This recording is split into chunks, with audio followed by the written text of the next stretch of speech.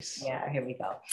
Hey, everyone, and welcome to Chef AJ Live. I'm your host, Chef AJ, and this is where I introduce you to amazing people like you who are doing great things in the world that I think you should know about.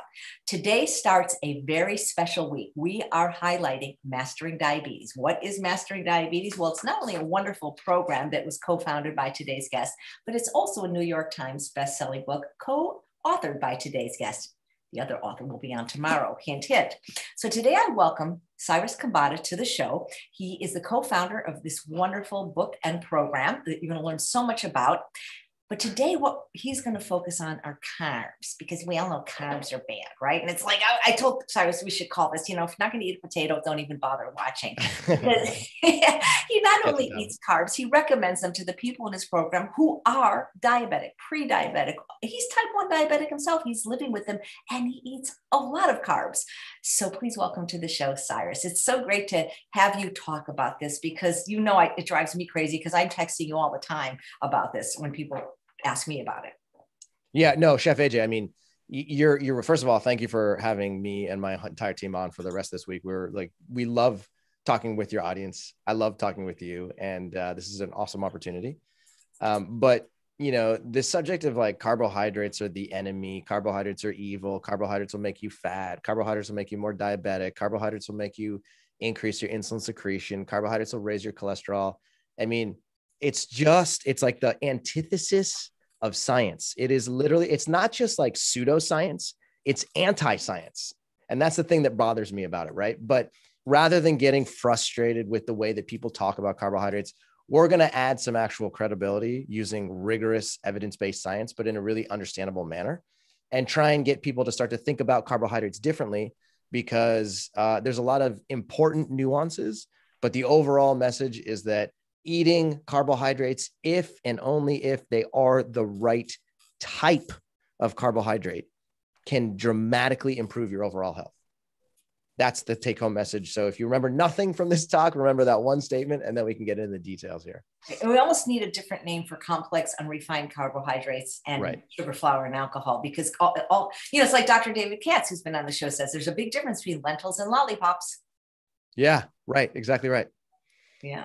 Yeah, it's a good way to think about it, right? I mean, also, I think one of the things that really confuses people is that the term carb and sugar, those two words, carb, sugar, carb, sugar, carb, sugar, they get confused with each other, right? And so when people say things like, oh, I'm on a low carb diet, I think what they're trying to say is I'm trying to reduce my intake of refined carbohydrate rich foods, which is a good thing. Nobody's going to argue with that. Nobody's going to tell you to eat more breads and cereals and pastas and sugar sweetened beverages. Like, we know as a scientific community, whether you're paleo or ketogenic or plant-based, that refined carbohydrates are not ideal. They increase your risk for many chronic diseases, diabetes being one of them, right? So when people say I'm on a low carb diet, what they truly should be saying is I'm eating a diet with limited refined carbohydrate rich foods. But the counter argument to that is, when limiting your refined carbohydrate intake, the right thing to do is actually increase your whole carbohydrate intake that comes from fruits and vegetables and legumes and whole grains. So if you do nothing else, but literally just do that switch where you're eating less refined and more whole, then all of a sudden you're going to see a dramatic improvement in your overall health. Your blood glucose is going to become more manageable. Your body weight will probably go down. You'll probably be a happier person. You'll probably go to the bathroom more frequently. You'll probably have more energy. You'll probably sleep better. You'll probably have less anxiety, and the list goes on. Yeah, that's great. Because what's happened, Cyrus, is a lot of the doctors that aren't plant-based doctors will tell people to go on a high-fat diet to help their diabetes. And there's even a well-known TED Talk about it. And that's why people are afraid, especially if they are diabetic. Yes. So the world of high fat diets is probably stronger in today's world than it's ever been. So if you trace back this idea of eating a high fat diet, it actually started back in like the 1970s with the original Atkins diet. And that kind of became popular for a while, then it went away. Then it came back again in the 1990s and became like one of the biggest dietary trends that the world had ever seen. Then the low carbohydrate philosophy morphed into like the zone diet and the South Beach diet. And then it became the paleo diet. And then it became the ketogenic diet. And now the ketogenic diet is the most low carb of the low carb diets and the most popular low carb diet of all the low carb diets, right? And the reason why the ketogenic diet has become so popular, in my opinion, is because the ketogenic diet is an incredibly effective, rapid weight loss tool. That's the reason. Okay. So when you eat a ketogenic diet, what you're trying to do is limit your total carbohydrate intake to approximately 30 grams of net carbohydrate per day. Okay. So that means that the total amount of absorbable carbohydrate that you can convert into energy is 30 grams per day at the maximum. And if you do that, then what you force your liver to do is basically say, okay, I'm no longer reliant on glucose from carbohydrates because there just isn't that much to begin with. Therefore, I have to manufacture and create my own new fuel in order to send that fuel up to my brain, because your brain runs off of glucose. Your brain is designed to run off of glucose. So when there isn't much glucose available in your diet, then your liver goes, oh, wait a minute, I'm going to have to make a new fuel. And the new fuel is called ketone bodies. So the term ketone body got converted into keto or ketosis. And as a result of that, this new diet is nicknamed the keto diet or the ketogenic diet, right? So in reality, what happens is that when you limit your total carbohydrate intake to 30 grams of net carb per day, then you force your liver to start manufacturing a backup fuel for your brain. And this backup fuel called ketone bodies they have some benefits for neurological function. There's no question about it. And they also have some benefits for other tissue function. Okay. But before we go into the benefits here of the ketogenic, of ketone bodies, the one thing that's very important to understand is that when you transition to a ketogenic diet, most people experience not only weight loss, but rapid weight loss. When I talk about rapid weight loss, I mean, in the first month of adopting a ketogenic diet, sometimes you see people losing something like 15 to 20 pounds of weight, just like literally just melts right off of them. And then sustained over the longer period of time, they end up losing somewhere between 1 to 3 pounds of body weight per week, every single week for like 6 months. So you do the math on that, right? If you lose 15 pounds right off the bat, and then you're losing, let's say 2 pounds per week for many weeks after that, a ketogenic diet then becomes a very attractive weight loss strategy. And so a lot of people gravitate towards that because they're like, oh man, I'm 60 pounds overweight. I'm 100 pounds overweight. I'm 120 pounds overweight. I heard that a ketogenic diet is a great way to lose weight. So then they start the ketogenic diet, they lose weight, and all of a sudden they're like, cool, this feels awesome, right? Now, in addition to the weight loss benefits, or I should say, as a result of the weight loss, the rapid weight loss, what people also experience is a whole collection of other positive metabolic benefits, including a reduced A1C value, which is a sort of long-term marker of blood glucose control, reduced fasting blood glucose, reduced fasting insulin level, reduced blood pressure. Oftentimes they feel more energy and they get better digestion. So they're like, wait a minute, hold on a second. I'm losing weight quickly. My A1C is down. My fasting glucose is down. My fasting insulin is down. My blood pressure is down. Sometimes their total triglycerides can come down. Their total blood cholesterol can come down. They have more energy and they can digest food better. So they're like, well, this is unbelievable. I think I just found a solution to long-term health, right? And I'm not going to argue with them because all of these effects are real and it happens to so many people. But here's the problem. Okay. When you're eating a ketogenic diet, there's like 1,000 different mechanisms as to why a ketogenic diet can create all of these responses.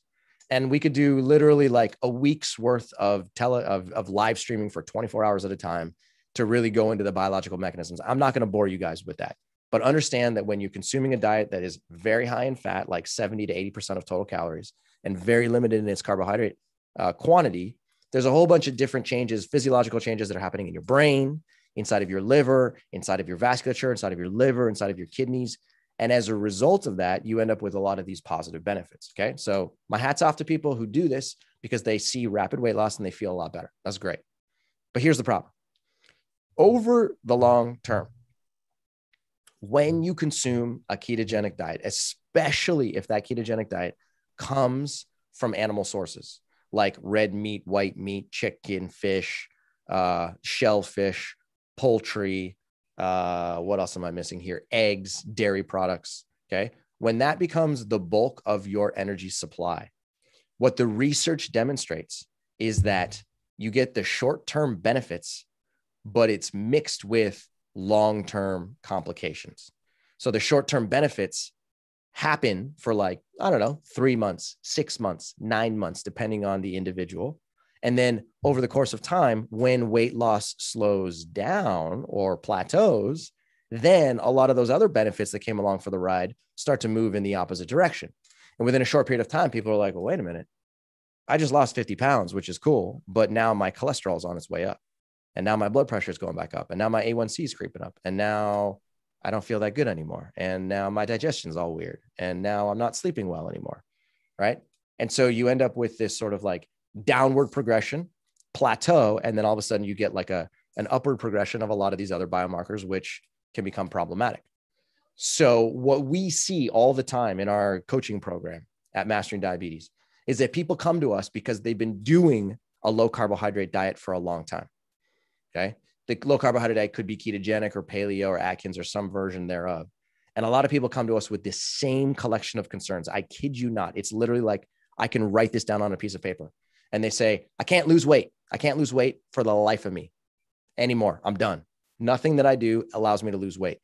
Number two, my fasting blood glucose is elevated. My A1C is higher than it was when I began. My blood pressure is elevated. Now I'm on hypertensive medication. My doctor just gave me a whole collection of diabetes medications, right? And as a result of that, they're all of a sudden, they're just like, well, what happened? Like it was working, but it doesn't work anymore, right? So if you go into the research and you actually try and ask yourself the question, like what's happening? One of the things that you'll find is that when you're eating a ketogenic diet that's high in fat, especially if it comes from animal sources, you end up dramatically reducing the ability of blood vessels to properly perfuse tissues throughout your body. In other words, you reduce blood flow to tissues. Okay, the blood in your in your cardiovascular system has a higher viscosity, which means it's a little bit goopier. It's harder to flow through vessels. The cholesterol content of your blood increases because there's more cholesterol inside of your food. The fat content of your blood increases because there's more fat content in your food. And as a result of that, you end up with these arterial plaque deposits that build up on the inside of blood vessels, which then makes them harder, more atherosclerotic, which then increases the blood pressure. So they become more rigid. And in addition to that, there's more lipid being deposited inside of your muscle tissue, literally inside of your shoulders, your triceps, your biceps, your quadriceps, your abdomen. And when there's more lipid being stored inside of your muscle tissue, then you become insulin resistant, which then increases your need for insulin production. So it's this whole cascade of metabolic effects. And a lot of it just boils down to what's happening in your vasculature. And once you start to understand that a ketogenic diet can actually negatively harm your vasculature in the long term, then it's a very reasonable explanation to understand why your risk for cancer can go up, your risk for diabetes can go up, your risk for cardiovascular disease can go up, your risk for chronic kidney disease can go up, Alzheimer's disease, fatty liver disease, you name it. Okay, so ketogenic diets in the long term can become very problematic. And that's one of the messages that I want people to really understand, is that short-term Band-Aid does not equal long-term sustainable approach. Right, exactly. I love that. Just like with people that have gastric bypass, but then they don't change their diet. Right. Yep. So Darius, who's watching live, says, I need this. I'm still struggling with high blood glucose, even with a whole food plant-based diet. So I get that a lot from people. We tell them to eat the way we eat, and then their blood sugar goes up and they say, see, I can't eat carbs. Right. Okay. So this is a great question. So thank you for asking that question, Darius. And I know there's a lot of people who struggle with this problem as well. Okay. So you've heard this story before. Maybe you've experienced it yourself, where you're eating a high fat diet. You eat a high fat diet and it keeps your blood glucose nice and low, keeps your blood pressure nice and low, and it keeps your A1C nice and low. Okay. Then after doing that for like, I don't know, 2 weeks, 3 weeks, a month, 3 months, you start to feel like you're like, wow, I really want to eat a potato. I really want to eat some fruit. I really want to eat that banana right now. Right. So you pick up the banana and you start to eat it. And then you eat one banana, which is not that much carbohydrate, but it is a carbohydrate rich food. And an hour later, you don't feel well. You go to check your blood glucose, and all of a sudden your blood glucose is now 200. And you step back for a second and you say, well, wait a minute. This entire time I've been eating a high fat diet, and a high fat diet has been keeping my blood glucose low. I just ate a banana and my blood glucose went high. So what's the logical conclusion from that experience? Logical conclusion is that bananas equal high blood glucose. You can repeat that experiment. You can do it with a potato. You can do it with a bowl of black beans. You can do it with some quinoa. You can do it with some rice. Anytime you take carbohydrate rich food and you put it into this experiment, what you are likely to find is that your blood glucose goes very high and it doesn't feel good. So what people do is they go, oh, okay, well, I just had some rice. I had a banana. I had a mango. And all of a sudden my glucose went high. Well, I guess that further reinforces that I should be eating a low carbohydrate diet. So they continue to avoid carbohydrates and they continue to eat a low carbohydrate diet. Okay. Now, from a biochemical perspective, it's very understandable what's happening. Okay. When you eat a high fat diet, like I was alluding to earlier, you eat a high fat diet, the fatty acids that are present in the food are actually locked up in this molecule called triglyceride. The triglyceride travels down your esophagus, it gets inside of your stomach, it gets inside of your small intestine.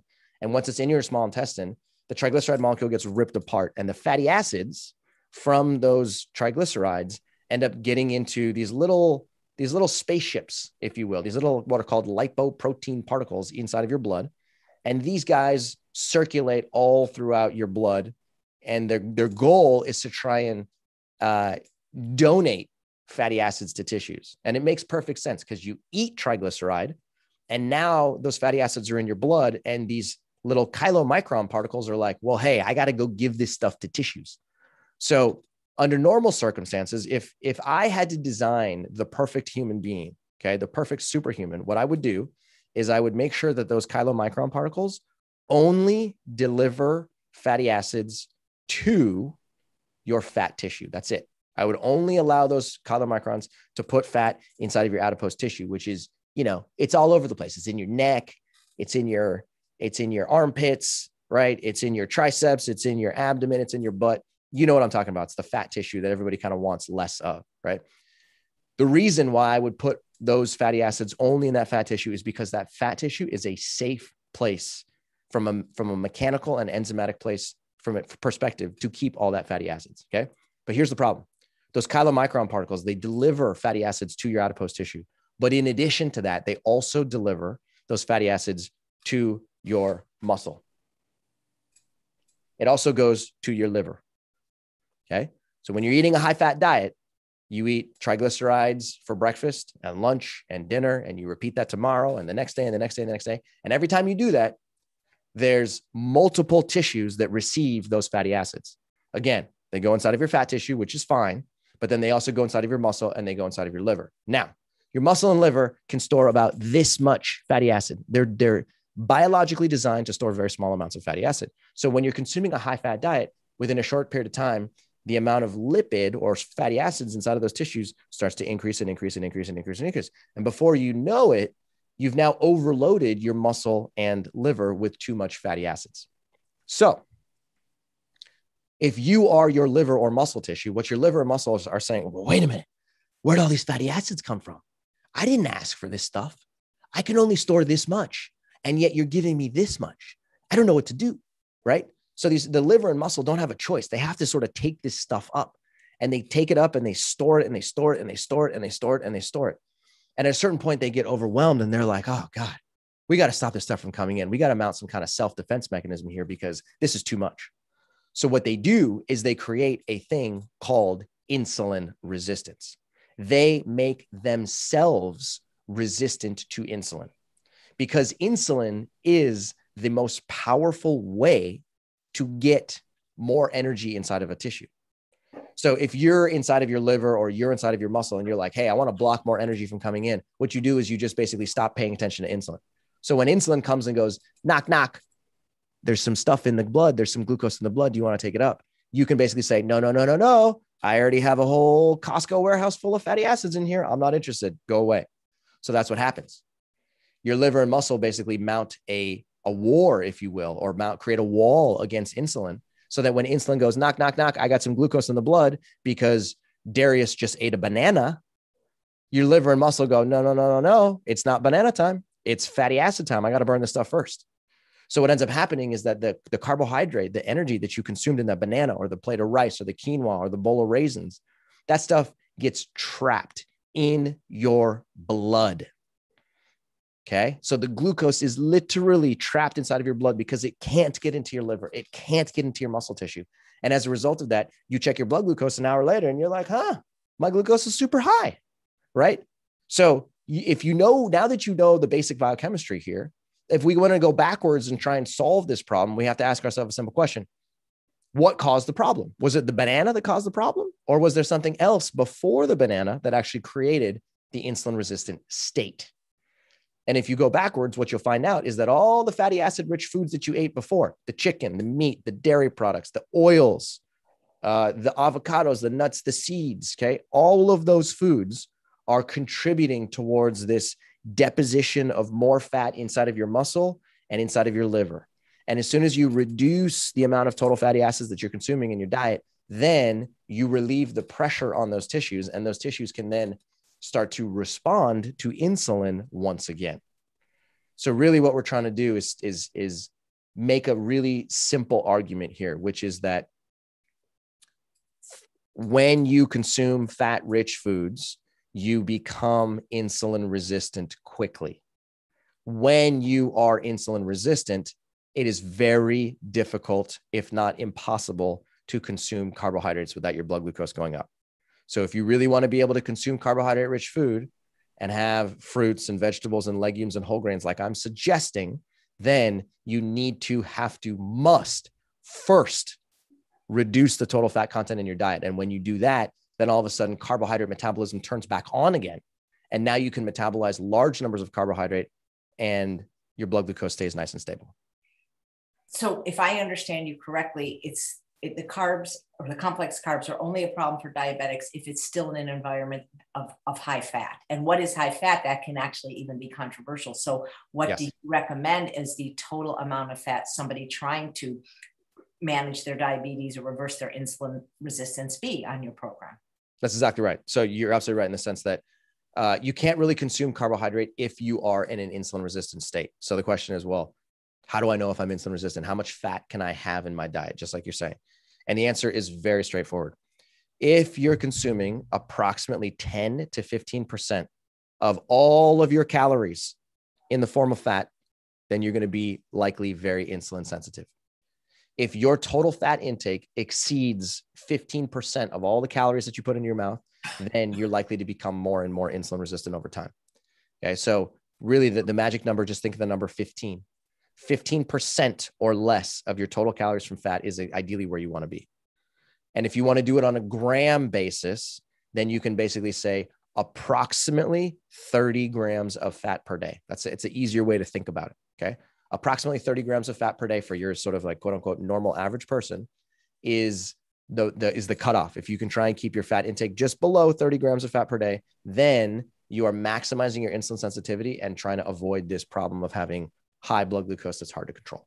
Right. See, because I think people want the proverbial cake and eat it too. They want to be able to eat a lot of carbs, but they still want to put peanut sauce on their sweet potatoes, and they don't always go together. So Alexa says, well, not all diabetics who can eat carbs, who have other autoimmune or endocrine or liver disorders, can handle that much carbohydrate. What do you say to that? Because you have type 1 diabetes and you eat lots of carbs.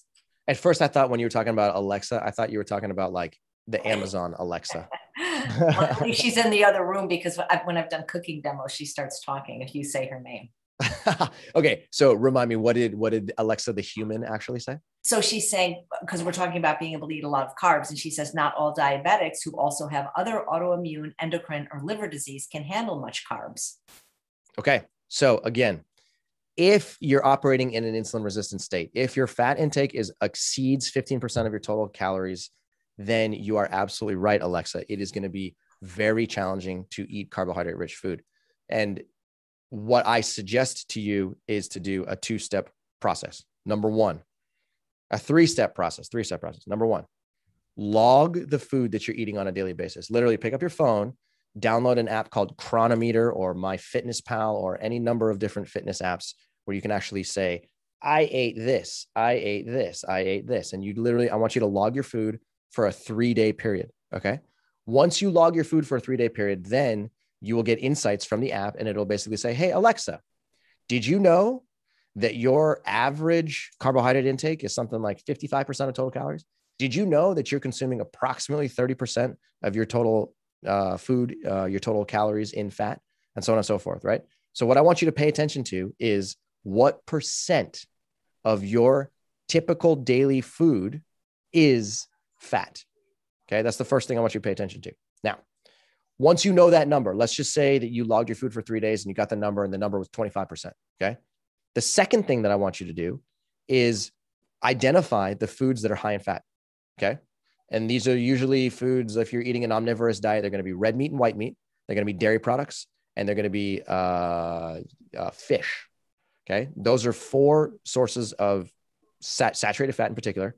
And then the curveball for most people is oil. Olive oil, MCT oil, coconut oil, rice bran oil, canola oil, any version of oil is going to be very problematic. And Chef AJ, you know this better than anybody else in the world because oil is very calorie dense and can be very problematic for weight loss. But in addition to that, it also adds a significant amount of fat to your diet. Okay. So I want you to identify all the fat-rich foods that are present in your baseline diet. Then what I want you to do is reduce those baseline fat foods to drop your total calorie intake from fat to less than 15%. Now, once you've done that, steps 1 and steps 2, then and only then can you take step 3. And step 3 is to start increasing your intake of whole carbohydrate rich foods from all fruits, vegetables, legumes, and whole grains. Okay. The only way that you can increase your carbohydrate intake from fruits, vegetables, whole grains, and legumes is to first do steps 1 and 2. But if you haven't done step 1 and you don't know what your total fat content is, and you haven't done step 2 and reduced it to less than 15%, then you're going to have the same conclusion that Darius had. You're going to have the same conclusion that most people in the ketogenic world have, which is I can't eat carbohydrates because when I do, it makes me feel junky and I have low energy and my digestion is impaired and my blood glucose goes through the roof. Okay. But most likely, I don't want to put words in your mouth. Most likely you haven't done steps 1 and 2. So I would encourage you to do both of those first. And then when you do, step 3 becomes an inevitable conclusion that leads to a much better experience. Yeah. Stephen made a great comment. If your sink overflows, don't blame the water. It's the grease that's clogging the drain. Correct. Yeah. It's sort of like when people get E. coli from spinach, but it's not from the spinach. It's from the manure that the spinach was grown in. That's exactly right. Yeah. Exactly right. Yeah. It's very easy to blame the food because the food is something tangible and the food is basically just a messenger. So it's very easy to blame, a potato or a mango and be like, oh, darn you're making me feel bad. But in reality, what you have to do is go backwards and say, well, what's clogging my sink right now? What's causing this insulin resistance traffic jam inside of my liver and muscles? And once you figure out exactly what that is and reduce your total fat intake, then all of a sudden you can start to eat those carbohydrate rich foods without any issues. Right. Obviously you have a PhD in nutritional biochemistry. Most of us don't. So even though you explain this to me many times, it still makes my head spin. I wish there was almost an even more for dummies version, because Lauren makes this comment, high fat diet, won't that add to the diabetic issue of obesity? So is a high fat diet going to contribute to obesity is the question, correct? Yeah. And even diabetes. And even diabetes. Yes. The answer is absolutely. That is absolutely a true statement. Okay. Now I have to be sort of I have to put one caveat here into this statement, which is that, as you know, there's a lot of biodiversity from individual to individual. So Chef AJ is female. She might be 2 years older than me. She has a different body weight than me. And she has a different activity level than me. Okay. Therefore, Chef AJ has a particular set of influences which are going to affect her body. And those could be slightly different than what's affecting my body. Okay. And they could be slightly different than what's affecting any of you who are listening to this, your body, right? Depending on your age, your weight, your disease status, your sex, your activity level, how much sleep you get, how much alcohol you drink. Do you smoke cigarettes? Yes or no? Okay. So all of these things matter. They absolutely matter. Okay. But as a general rule of thumb, people who eat more plants in their diet, people who increase their total plant intake on a daily basis and try and eat something like 60, 70, 80, maybe 100% of their foods from plants end up with, number one, the least amount of disease. The more plants you eat, the lower your chronic disease risk for cancer, diabetes, heart disease, autoimmune disease, fatty liver disease, Alzheimer's disease, chronic kidney disease, and the list goes on. Okay. So number one, the more plants you eat, the lower your chronic disease risk. Number two, the more plants you eat, the larger your longevity, the higher your longevity. Okay. We have plenty of research to demonstrate that people who consume more fat in their diet, more animal fat in particular, have more mortality from chronic diseases. In other words, they have more chronic disease and they die earlier. So my goal is to try and educate you guys about ways that you can, number one, become less diabetic. Number two, become less hypertensive. Number three, reduce your cholesterol. Number four, reduce your risk for atherosclerosis. Number five, have less autoimmune disease, have less obesity, and live a normal, live in the healthiest manner possible. And one of the simplest and most effective ways that you can do that, according to the evidence-based research, is literally to increase your plant intake and at the same time, lower your total fat intake. And if you do just the two of those, then all of a sudden chronic disease becomes kind of a thing of the past. And it doesn't really have to get that much more complicated than this. Nice. Well, Alexa's saying carbs feed mycoplasmas, fungi, virus, and bacteria and parasites. Not necessarily a true statement. That is not a true statement. So again, we have to, when we use the word carb, we cannot just use a blanket term carb. Okay. It's a dangerous game to play. Rather than saying carbs cause mycobacteria, carbs cause autoimmune disease, carbs cause cancer. Like we have to get away from these statements. Instead, what I would encourage you to do is I would say, number one, refined carbohydrates, refined sugars. Okay. These are carbohydrates that started out as a whole food like corn or what's another example? Beets. Okay. And then got refined into a crystal called sugar. Okay. Or got refined into a liquid called high fructose corn syrup. Okay. What I'm encouraging you to do is eat the whole food and not the byproduct, the refined byproduct of it. Okay. When you consume the refined byproducts of whole foods, such as sugar or artificial sweeteners or high fructose corn syrup, then those can dramatically increase your chronic disease risk. And there's plenty of evidence to show that. People who consume more sugar sweetened beverages have higher risk for fatty liver disease, more insulin resistance, more cardiovascular disease, and a significantly increased risk for autoimmune disease. We know this. There's no debating this anymore, right? The question is, does the same situation apply to people who eat more fruit? Does the same situation apply to people who eat more potatoes? Okay. And the truth is that the answer is no.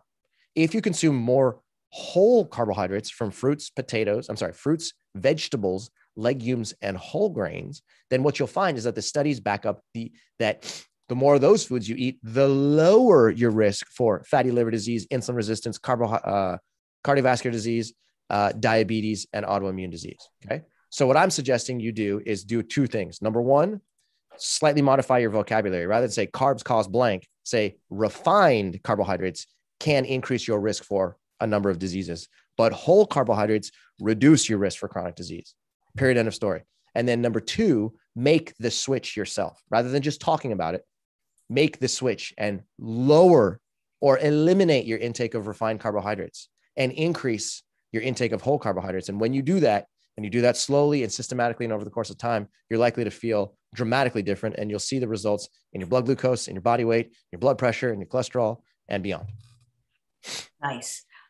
Okay. I saw an interesting question from Bella about carbs. Sorry. That's the word that we all are using though, because we haven't learned to separate them.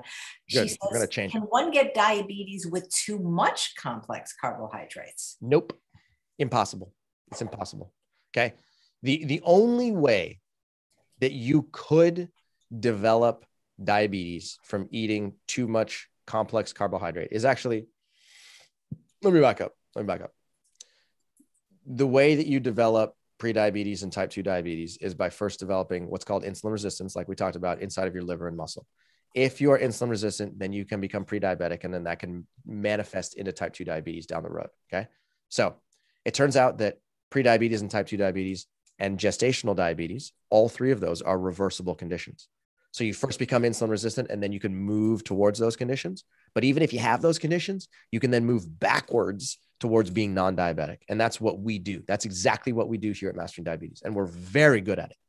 Okay. And we're very good at it because we follow the science. It's just that simple. Now, the only way that you could actually develop diabetes and have a low-fat, plant-based whole food diet not benefit you is if your what's called your C-peptide level is low. Your C-peptide is basically just a measurement of how much insulin your pancreas is or isn't making. Okay.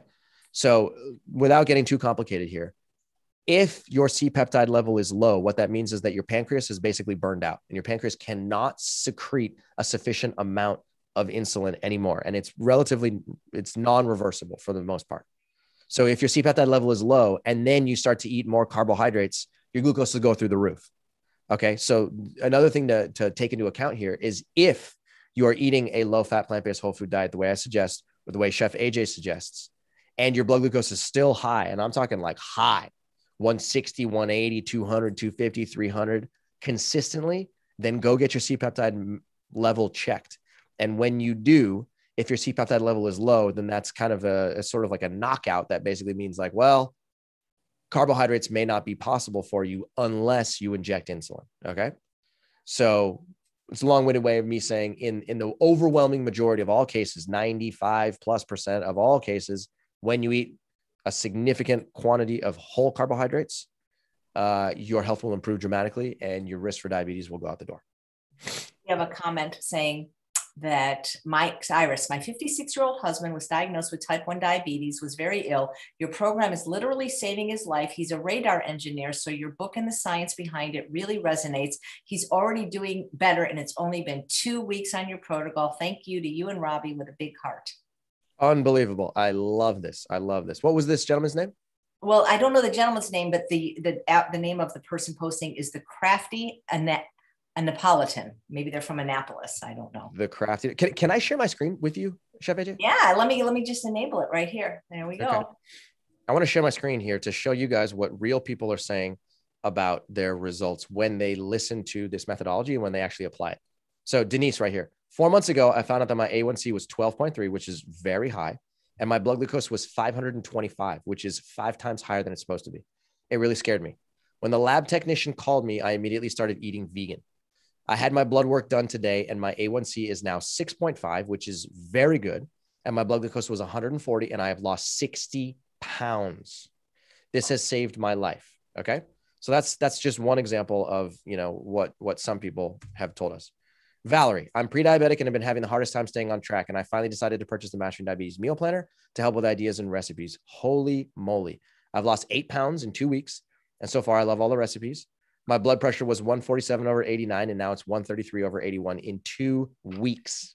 That's how fast it can change. This is crazy, but it's amazing. Right. So we see these types of, testimonials from people. We get them on a daily basis. Every single day, people are writing to us and they're saying like, I don't understand why this is benefiting me so much. But I keep on telling people, I'm like, it is just science. I do not consider myself to be, like having any, I shouldn't be given the Nobel Prize by any stretch of the imagination for like coming up with new knowledge. I am literally just a messenger communicating what the scientific community has already discovered. And when you put that information into play, you end up with results like this that basically say, okay, my A1C is coming down. I'm losing weight. I feel like $1 million. This is really cool. Right. So it happens over and over again. And it's really exciting to watch it. Yeah.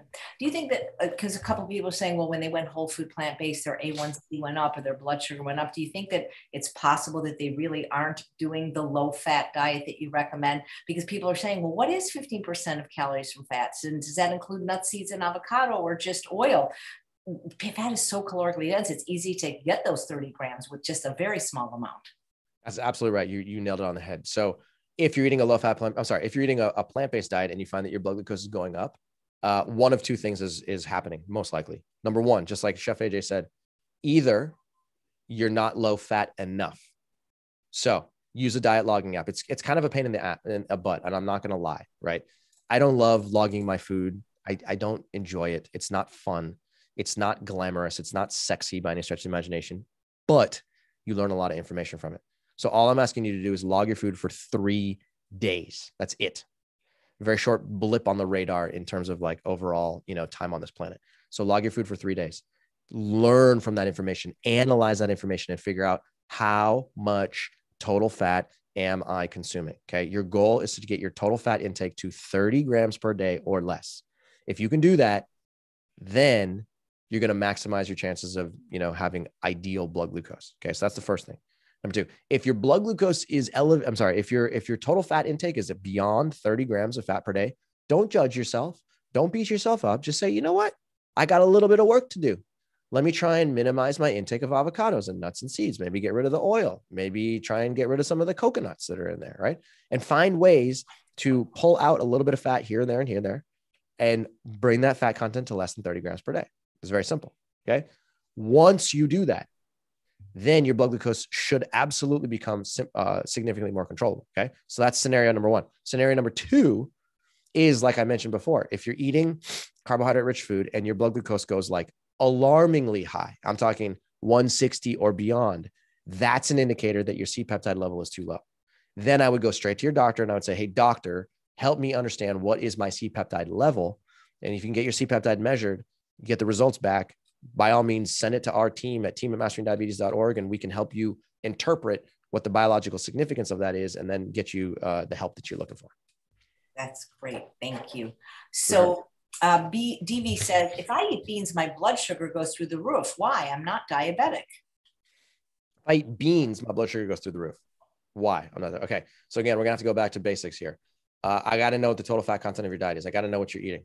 I have to know that information. Yeah. It's impossible for me to answer this question without knowing what other things you're eating. So that's the first thing. Secondarily, there are, so in my situation, I'm very similar in that if I have black beans, my blood glucose goes quite high. If I have garbanzo beans, my blood glucose is rock solid. Okay. So there's very specific types of foods that individuals have an intolerance for. And the intolerance can be due to your microbiome diversity. It could be due to, the ability of your liver and pancreas to secrete the right digestive enzymes at the right time. Okay. So in other words, there's bioindividuality between me and Chef AJ and you. And some people are you're probably intolerant to certain foods. But before jumping to that conclusion, we got to figure out what's the total fat content of the rest of the food that you're eating. And if you can lower that and then retry the experiment with black beans and your blood glucose is stable, then that's fantastic. But if every single time, if you've done that and every single time you eat black beans, your blood glucose goes through the roof, then that could be an indicator that you're just literally intolerant to that food. And that might be something you want to eliminate or reduce significantly.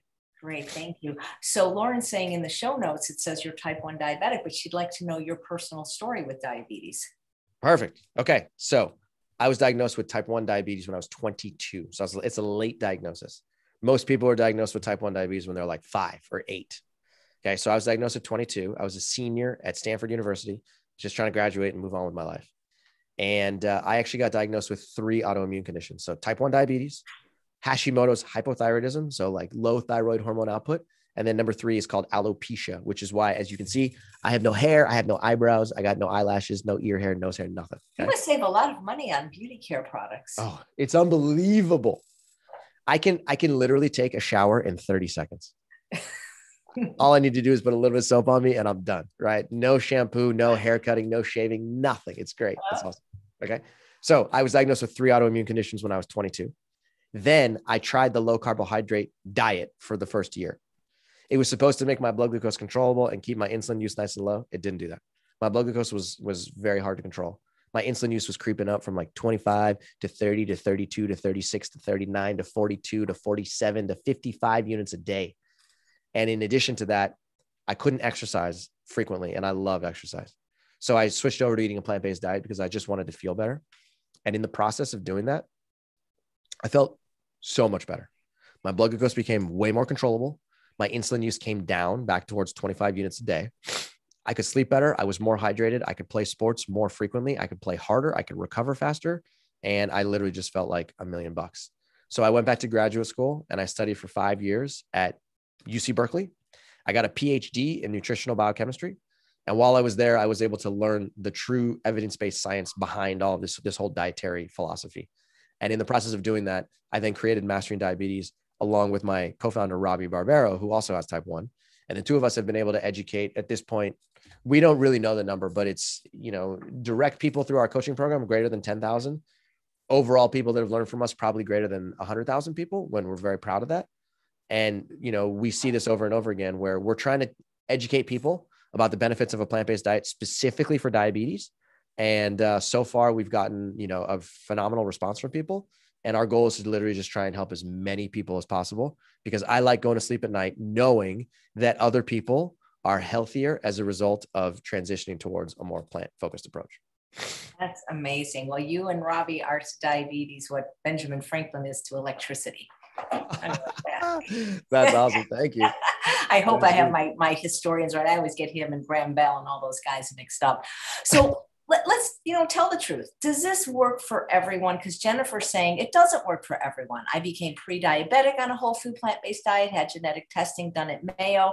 I don't process carbs well. I now need plant-based protein powder bars 3 times a day. Okay. So does this work for everyone? And the answer is no, there's nothing that works for everyone. There's nothing that works for everyone. I don't care whether it's paleo, keto, plant-based, you name it. There's literally no one size fits all prescription for all humanity. It doesn't exist. There's bio-individuality between people. There's no questions asked. People's carbohydrate tolerance is different. So what was the name of the lady that just wrote? It was Jennifer. Jennifer, thank you. So Jennifer, your carbohydrate tolerance could certainly be different than mine. And again, it's dependent on your age, your sex, your energy level, your disease history, whether you smoke cigarettes, whether you drink alcohol, how much sunlight you get, what is your stress level, how much sleep do you have, how well hydrated you are, and the list goes on, right? So all of these variables matter, and they're affecting your ability to process food properly, okay? So if anybody tries to say like, oh, well, you have to eat a carnivorous diet because that's the one size fits all prescription for humanity, they're just yanking your chain. And it would be irresponsible of me to say that eating a plant-based diet is a one size fits all prescription for humanity. It's not. It's absolutely not. And I know that, and Chef AJ knows that. But the truth is that there's what the evidence-based research has shown, one more time, is that the more plants you consume, the lower your overall chronic disease risk is likely to be. And that is true of the vast majority of the population. The vast majority of mammals, okay? The more plants you consume, the lower your risk for chronic disease, okay? But in Jennifer's situation here, it sounds like you whenever you eat carbohydrate-rich food, then, it could potentially cause problems with blood glucose regulation. So again, I'm going to go back to basics. I'm going to say this over and over again. Number one, we must figure out what is the total fat content of your diet first. That is a requirement. Okay. If your fat content is high, then carbohydrate metabolism just won't work. Number two, I also want to know what are the other foods that you're consuming on a daily basis? Are you eating a predominantly, let me back up. When you were consuming a whole food plant-based diet, was there a significant amount of avocados, nuts, and seeds? Was there oil in your diet? Because all that stuff absolutely matters as well. Okay. Number two, I also need to know what your C-peptide value is, because if you're saying that you ate carbohydrates and all of a sudden your blood glucose went through the roof, then that could literally be an indicator that your pancreas is not able to produce a sufficient amount of insulin. And that is independent of what you're eating. That has nothing to do with what you're eating. It has everything to do with the way that your pancreas functions. Okay. So we have to know those variables. And once we do, we can then piece together a puzzle and find a way to really test whether or not a plant-based diet is something that doesn't work for you at all, which I am hesitant to say. And instead, we can find a way to try and make a plant-based diet work for you because it's such a powerful chronic disease reversal strategy. Great. Okay, I saw a question from Robert. Come on, my little screen is freezing. I can't see it. Okay, while I'm looking for that question, I'll read the one that was submitted in advance from Melissa. Sure. Have you ever worked with type 1 diabetics that don't have a pancreas? If so, what are the unique challenges those without a pancreas would face applying the Mastering Diabetes program? Okay, that's a great question. So when you don't have a pancreas, there's a lot of things that can go awry. In addition to not being able to secrete insulin, your pancreas is also responsible for the manufacturing and secretion of a whole collection of digestive enzymes. Okay. So here's a way to think about it. If I were to like pick up your pancreas and hold it in front of me, it would be, it would kind of be like this jellyfish looking funny tissue, right? So if I'm holding your pancreas in front of me, literally 99% or more of your pancreas is responsible for making enzymes that you use to digest your food. Less than 1% of your pancreas makes insulin. 99+% makes what are called carbohydrates and proteases and lipases that are required in order to break down the food that you're actually consuming. So if you don't have a pancreas, then what that means is that every single time you eat food, you're lacking the enzymatic power, the enzymatic cocktail required in order to digest food properly. So first and foremost, you're going to have to take digestive enzymes orally. You're going to literally have to take pills that have the enzymes that are going to help break down the food as it travels down into your digestive system. That's number one. And then number two, in addition to that, we're also going to have to make sure that you are using insulin, both a basal and a bolus insulin, in order to help regulate your blood glucose properly. Okay. So it becomes a little bit more of a sophisticated and nuanced game, but it's absolutely possible and something that I would definitely recommend. Because again, eating a plant-based diet not only helps control your blood glucose and diabetes, but it also helps reduce your chronic disease risk overall. So if you're interested in seeing if the Mastering Diabetes approach can work for you, what I would recommend for not only you, but everybody here who's here, just go to masteringdiabetes.org/apply, APPLY. Okay. masteringdiabetes.org/apply. And there you can apply to be in our personalized coaching program. And we give you a guarantee. Literally, I don't know of a single other coaching program that gives a guarantee. We tell you this: if we cannot help you control your blood sugar and help you lose weight and achieve your ideal body weight, we will literally coach you for free until you do. Period. End of story. Okay. And the reason we say that is because we know just how powerful the Mastering Diabetes method is, and it works very well, extremely well, but it's got to be done in a very systematic manner. So if you're interested in learning more about it, masteringdiabetes.org/apply, fill out the application, and we'll see if we can help you out. It's just that simple. That is amazing. Wow.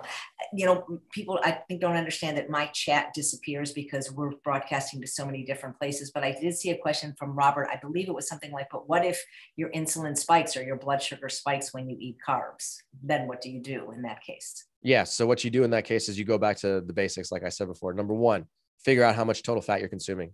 Absolutely required. Number two, once you know that number, make sure it's less than 30 grams of fat per day. Number three, then make sure that the carbohydrate you are eating is not from refined sources, but comes from whole sources. Okay. And then in addition to that, we also have a number of like troubleshooting techniques, which, there's literally 20, 30, 40 of them that, it's going to take a long time to describe, but it has to do with timing your exercise regimens. It has to do with injecting insulin at the right time, if insulin is something that you inject. It also has to do with performing intermittent fasting on a regular basis, because that can also help reverse insulin resistance as well. So we have, 20, 30 plus different sort of like tricks, if you will, to help you regulate your blood glucose. But the ones that I already mentioned were, low fat plus whole carbohydrates. That's really the formula that's going to work right off the bat. And then again, if it doesn't work for whatever reason, just reach out to us and we'll see whatever we can do to try and help you out. No question. Terrific. This question might be better for Ravi tomorrow because it's about, but Dina says she was having insulin resistance type symptoms and cut her fruit in half. And she believes there are people that can eat too much fruit. What do you say about that? Yeah, there's definitely some people that can be, overeating on their fruit intake. There's no question about it. I mean, I used to be a raw foodist, and I was a raw foodist for 14 years. And I ate, I don't know, 25 to 35 pieces of fruit per day. There's no question about it. Right.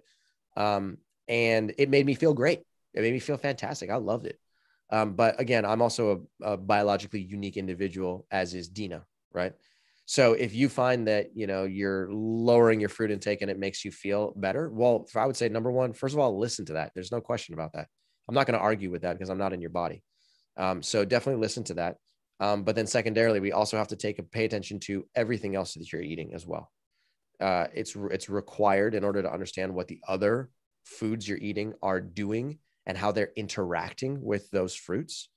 And once we have that information, then we can sort of you can have more information about whether eating a small amount of fruit, a medium amount of fruit, or a high amount of fruit is going to be the optimal solution for you. Nice. Heidi says, can I follow your program if I'm not diabetic, but 30 pounds overweight? If I'm not diabetic, but 30 pounds overweight. Yeah, absolutely. Absolutely. So we talk a lot about diabetes, and that's sort of our cup of tea for sure. But there's a lot of people that actually do our program and they say, I'm not worried about diabetes, or I just want to make sure I can prevent diabetes in the future, which is awesome. But they just want to lose weight. And so we actually, in the same way that a ketogenic diet is like a rapid weight loss tool, like I described earlier, the Mastering Diabetes method is also a rapid weight loss tool. And, I'm Chef AJ, I'm sure you can also, shed your experience on this as well. But when you eat a truly low fat, plant-based whole food diet, weight it just melts off of you. And, it's hard to prevent it from coming off. There's a lot of people that report back to us. They're like, oh my God, I have never been able to lose weight this easily. I don't know how it's coming off of me, but I love it. Right. So if you're just looking to lose 30 pounds, a low fat, plant-based whole food diet can absolutely help take you in that direction. And I would, if you haven't tried it yet, I strongly recommend doing it. Oh God, I just saw a great, you guys, because the chat is so active that I'm missing things, and I try to take screenshots, but I just saw something really, really amazing here. But until I find it again, I hope they'll post it again. I'll ask a previously submitted question from Linda. And what is, in your opinion, the benefit of intermittent fasting for people with diabetes? Oh yeah. So when I was at UC Berkeley, I studied for 5 years about how to create insulin resistance and reverse insulin resistance. And we ran, hundreds of experiments here to try and figure out what's the most effective way to create it. And then once it's created, is it reversible? And secondarily, what's the best way to reverse it? And one of the things that we kept on coming up with over and over and over and over and over and over again is that intermittent fasting / calorie restriction is incredibly powerful. Okay. So intermittent fasting is basically just like an umbrella term to describe what happens when you manipulate the timing of your food intake. That's all it is. It's basically a way that you can play with the timing of how much food you're eating or of your food intake. And then by using that to your advantage, you can get a number of benefits. Okay. So we recommend performing what's called a 16-8 intermittent fast on a daily basis. So what that means is 16 hours of fasting and approximately 8 hours of eating per day. So 16 plus 8 equals 24 hours in a day.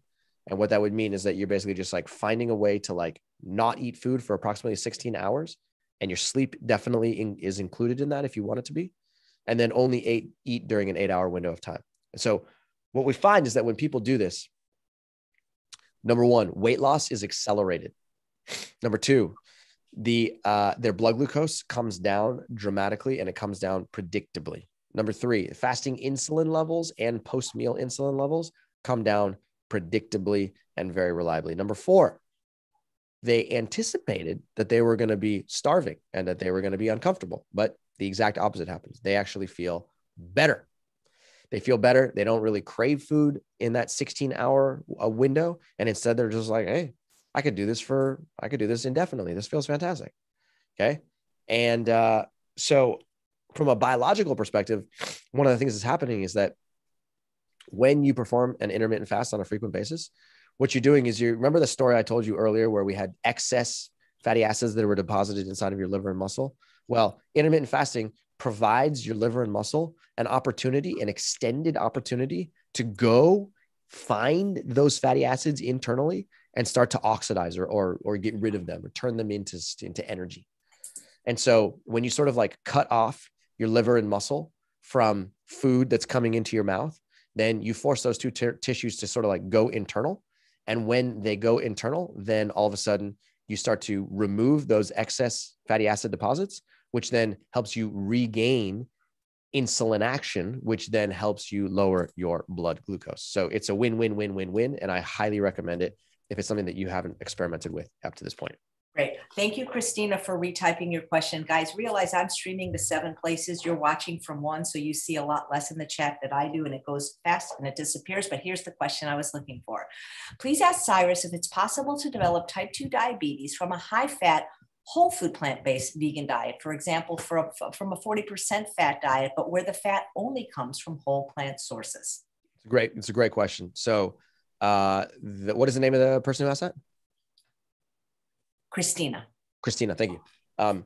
So Christina, the answer is yes, you can absolutely develop, what you can develop is what's called insulin resistance, the precursor to prediabetes and type 2 diabetes. So a high fat diet is is the most effective way to create insulin resistance in your body.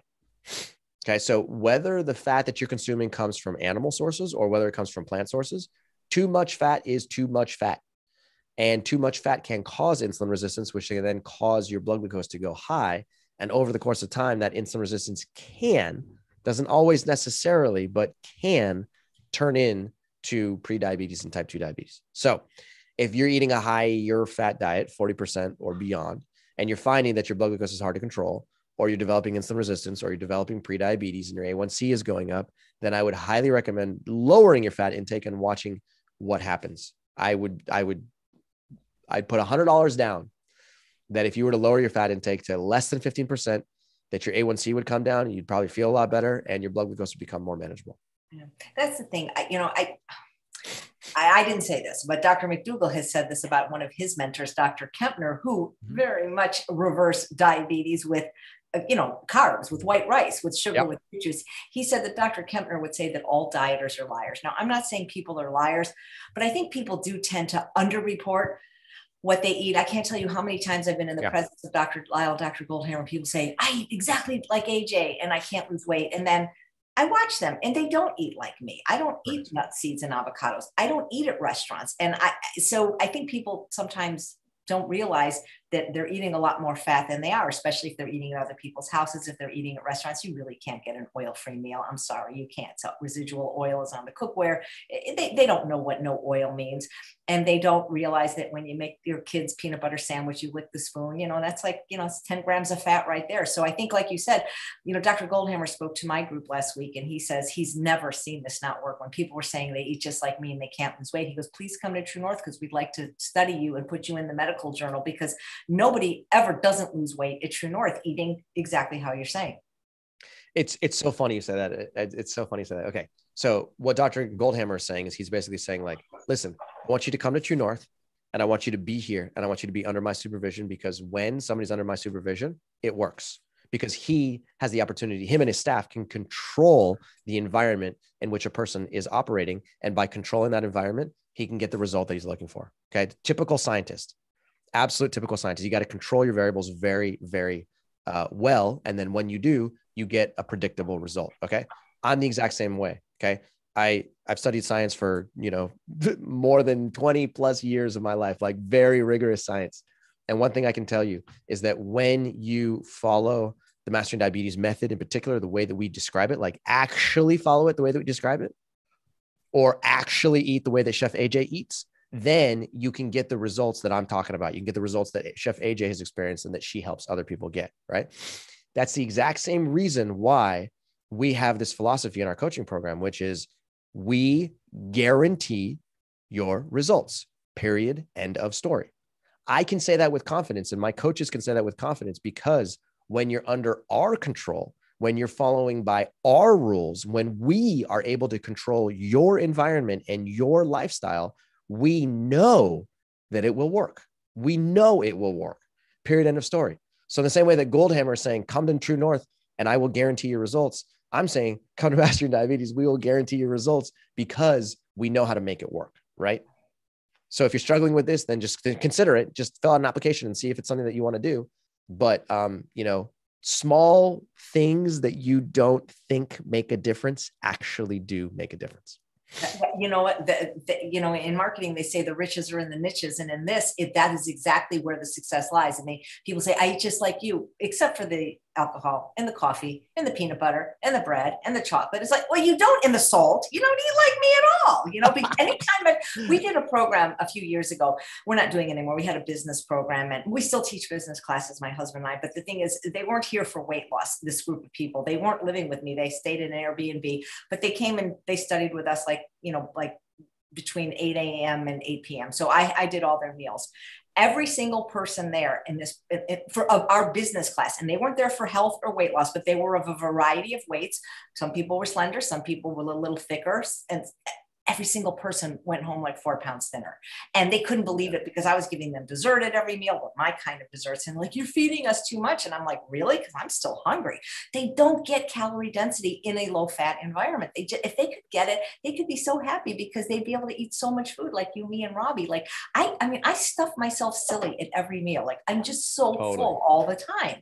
And I'm so happy with my food. But the thing is, it's a trade, for some people it's a trade-off, because they really want those nuts, seeds, and avocados. But you can have them, or you can have like a gazillion pounds of potatoes and rice every day, like I do, and be as happy as, I don't know. I'm just so happy with, and I love that you guys eat just like, and we eat a little bit differently. I mean, Robbie obviously is centers on fruit, but the idea of the percentages that we eat, and that there's no restriction, and that we're not adding oil, salt, and sugar to our food. It's like, we're like 2 peas in a pod. That's probably why I love you guys so much. Yeah, absolutely. It's funny, because when we first started communicating about, like, what's your dietary philosophy and what's our dietary philosophy, it's literally, I would argue that it's pretty much like a 99% overlap. Yeah. I can't really think of anything that's different, really. Yeah, we couldn't be closer. So Matt says, can you please explain how protein can have a pro-insulinogenic effect on the body? Yes, this is a phenomenal question. It's one of my favorite. Okay. There's been some study in people living with type 1 diabetes. Like me, again, I have type 1 diabetes, as does Robbie, as do, thousands of people that have come through this program. People with type 1 diabetes are fantastic experimental subjects, because we don't produce a sufficient amount of insulin. Therefore, you can say that we're like broken in a way. And when something is broken, you can control it. And then by controlling it, you can really see what's happening under the hood. Okay. So experiments of people with type 1 diabetes demonstrate that if you take a meal and you have a medium carbohydrate value to that meal, okay, so it's something like on the order of about 50 grams of carbohydrate, okay, and then in group number 1, you take people, you feed them 50 grams of carbohydrate and a small amount of protein, like 10 grams of protein, okay, you feed that to people living with type 1 diabetes, and you watch what happens to their blood glucose and insulin over the course of the next 6 hours. In group number 2, you take people with type 1 diabetes and you feed them the same amount of carbohydrate, but you give them 30 grams of protein. And then you watch what happens to their blood glucose and insulin over the course of the next 6 hours. What you find is that the people who had the higher protein meal have what's called delayed onset hyperglycemic and hyperinsulinemic response. So it's a long-winded way of me saying, for the first 3 hours, their blood glucose profile looks beautiful. Everything looks perfect. There's a little bit of a rise, and then there's a little bit of a come down, and it looks beautiful. Starting at the 3-hour marker, all of a sudden, blood glucose starts to rise, and insulin starts to rise, and it starts to go up and up and up and up and up and up and up and up and up. So it's a delayed onset, high blood glucose, high insulin response to the protein meal that they consume. Okay. And these experiments have been repeated in, multiple different fashions and using sort of slightly different experimental, setups. But the idea here is that protein, when consumed, usually on the order of about 30 grams or more on a single meal basis, ends up with what's called insulinogenic response, or a increased biological requirement for insulin secretion.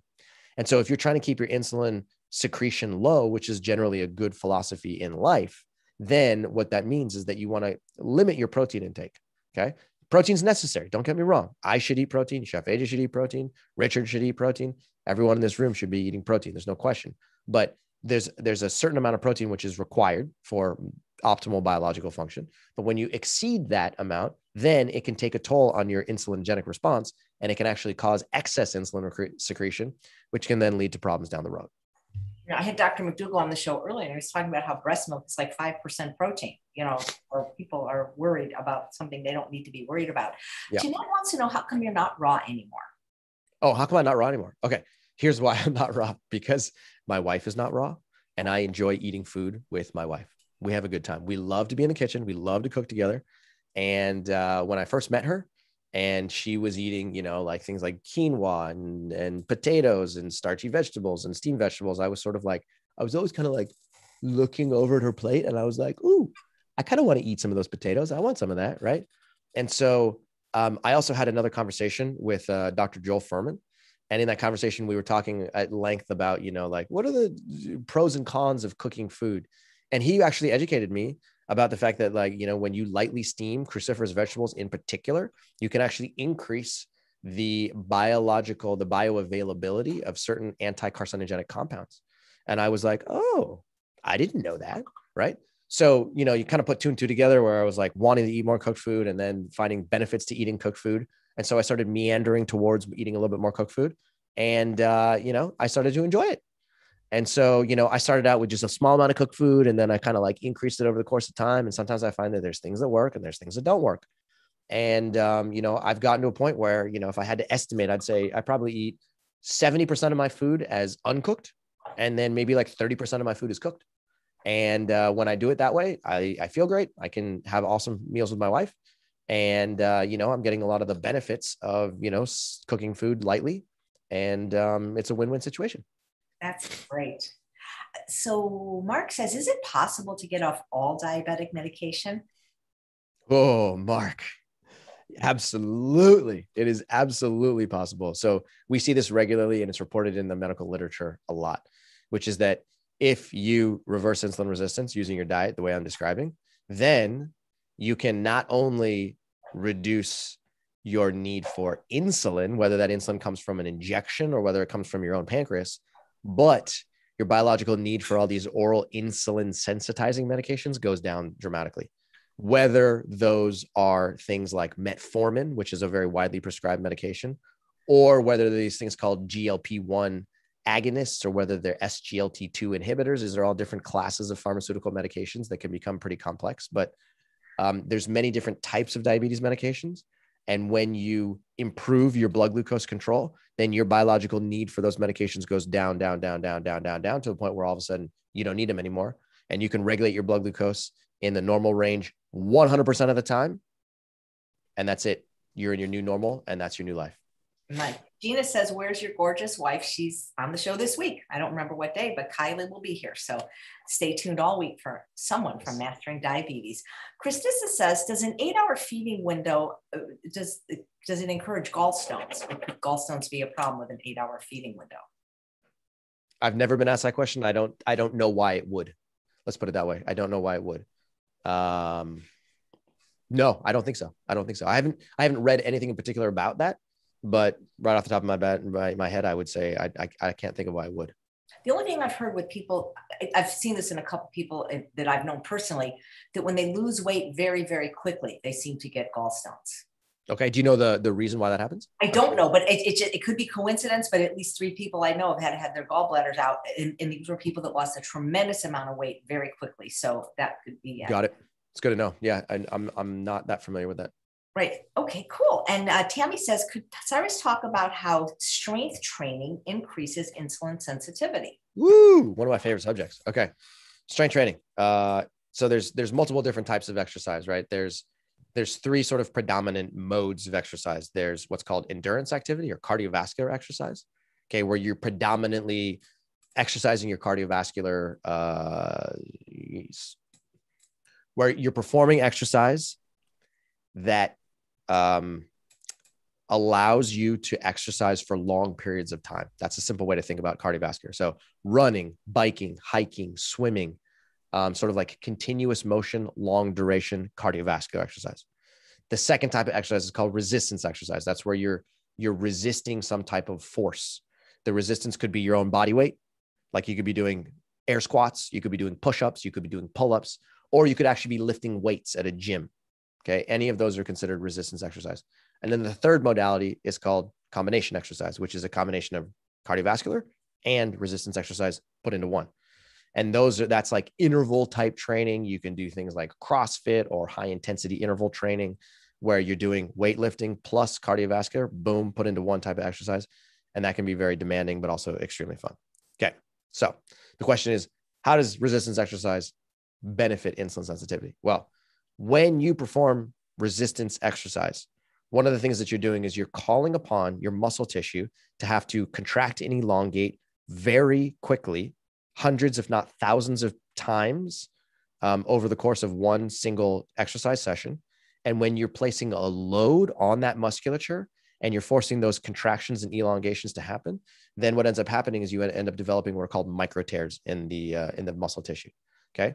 So you can think of your muscle tissue as basically having like, a bunch of fibers. Okay. And so these fibers are sort of like interlocked with each other and they form a very strong, a very strong tissue that's capable of withstanding a significant amount of force. Now, when you perform resistance exercise, you force contraction, elongation, contraction, elongation, contraction, elongation. And when you put load on that, then at the end of the exercise regimen or the end of the exercise session, your muscle tissue actually kind of looks like this. It's kind of got this like kind of like weird, torn, frayed appearance to it.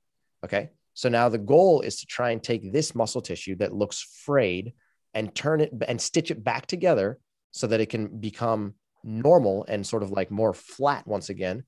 And then when you do that, then you can go use that tissue again. You can go use that muscle again. Okay. So the trick is to try and get something that's like frayed and re-stitch it back together. And when you re-stitch it back together, it's actually a little bit stronger, like 1, maybe 2% stronger than it was before.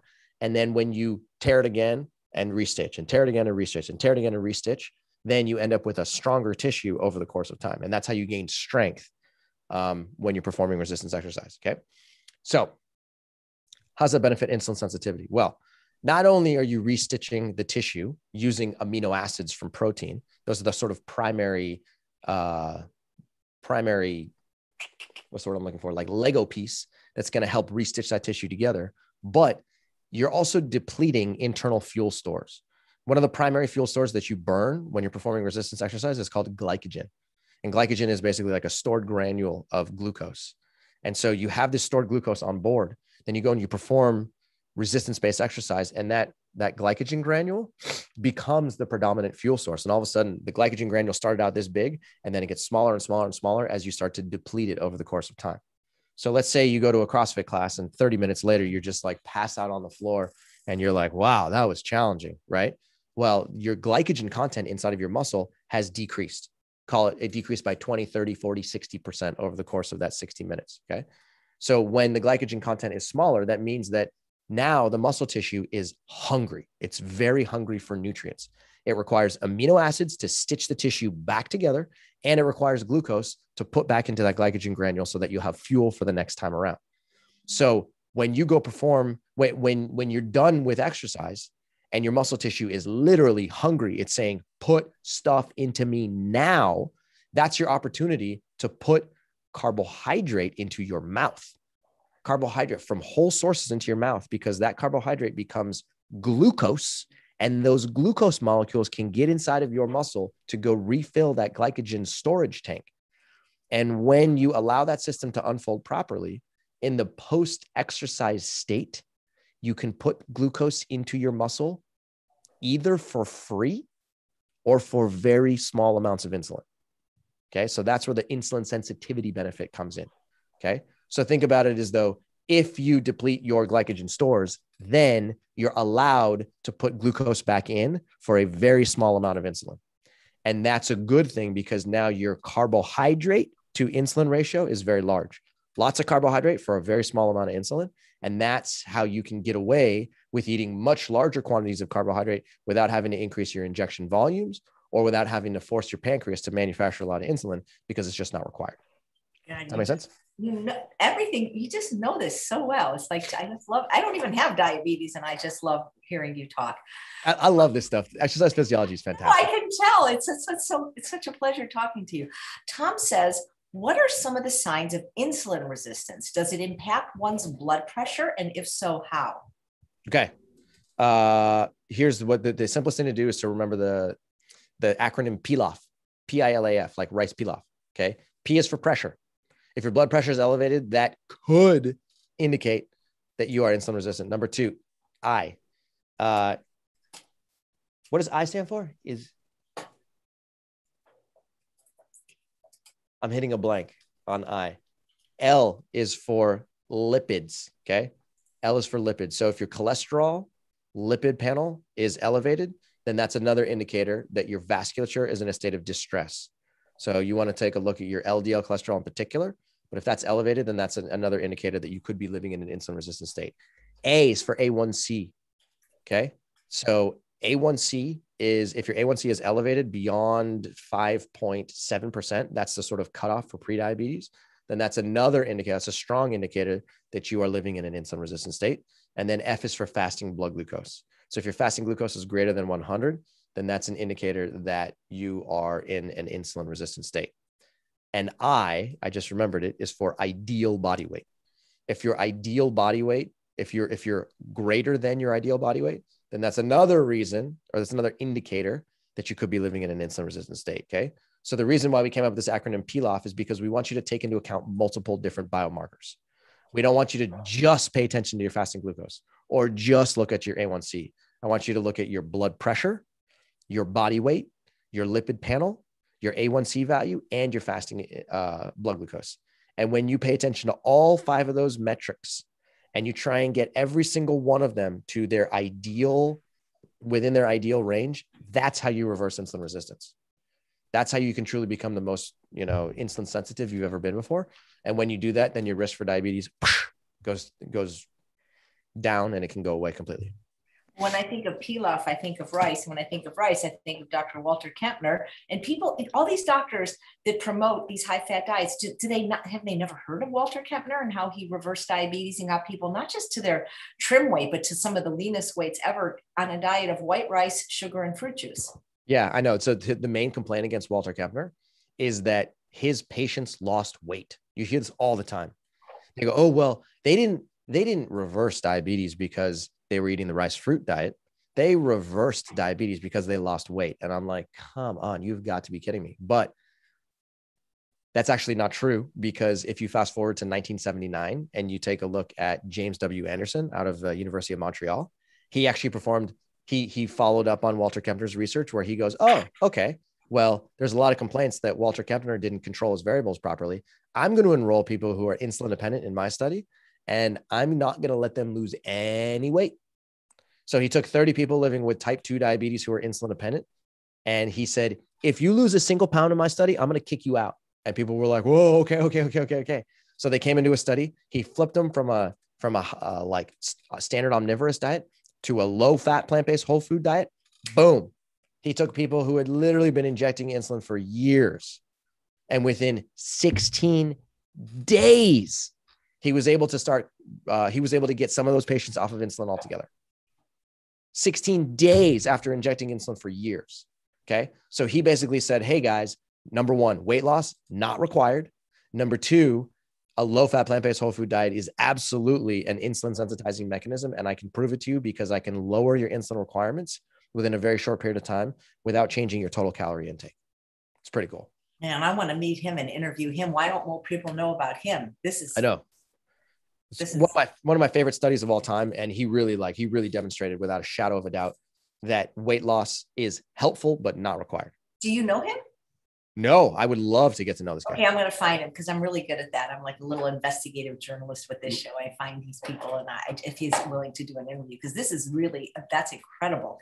Yeah. So one of the reasons I so align with you and Robbie is because, I don't know about you guys because you're male and you can handle it, but I get bashed all the time that my diet is dangerous because I'm not advocating mandatory nuts, seeds, and avocado every day. Yet you, me, and Robbie all had our fatty acid profiles on the air of some summits or these types of broadcasts looked at by doctors, and they're stellar. And I haven't added nuts, seeds, or avocado in like over 10 years. And I haven't dropped dead. Can you believe it?